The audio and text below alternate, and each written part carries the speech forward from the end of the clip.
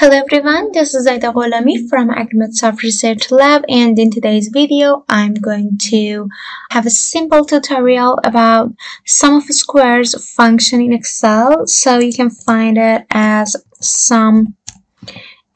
You can see it returns the sum of the squares of the arguments, so I double click on that, and you can give it numbers up to 255. So if I give it 2 and 3, you can see it gives you 13. But how does it work? So you know that sum of squares, it means that what did I input in here? It was 2 and 3. Okay, so you have 2 and 3. You will multiply each one, add itself, and now get sum of them,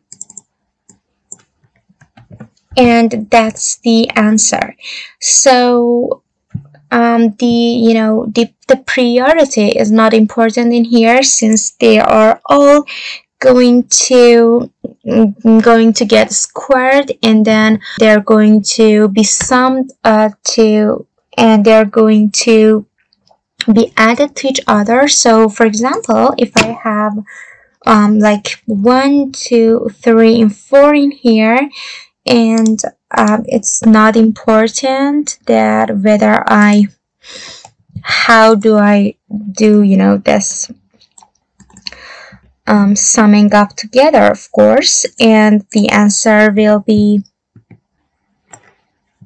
this number. So there's no difference that you square this one first and then this one, or first this one and then this one. This is so obvious, of course, and that's it. So the truth of this could be tested by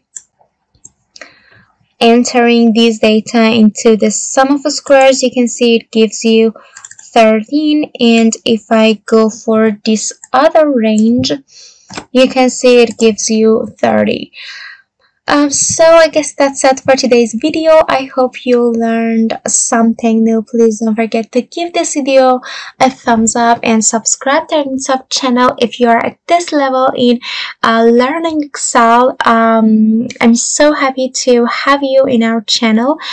Please don't forget to check our other videos, our other playlists about Excel, about SPSS. We have a bunch of tutorials on these related topics.